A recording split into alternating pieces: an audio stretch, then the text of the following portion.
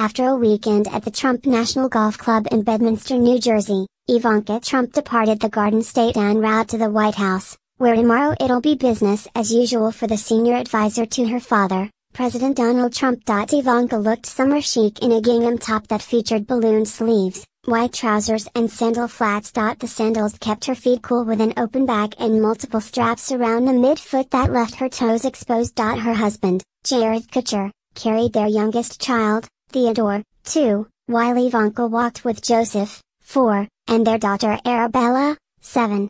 They boys matched their mother in blue shirts. Throughout her time in the White House, Ivanka exposed her brand to a global audience by styling her eponymous accessories, mostly footwear, handbags and jewelry, with high-end and affordable dresses.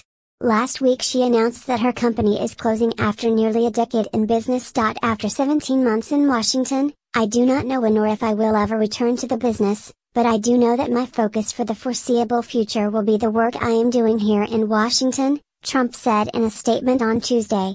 So making this decision now is the only fair outcome for my team and partners. Want more?